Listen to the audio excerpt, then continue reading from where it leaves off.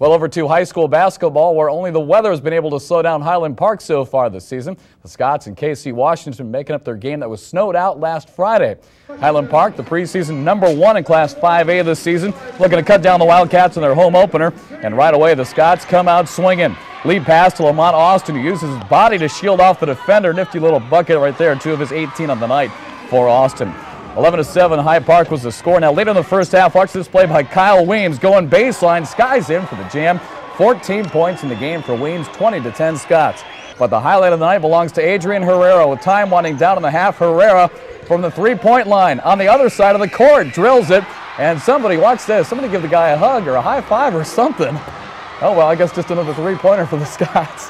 What a way to start the season. Highland Park wins it big tonight, 66-36.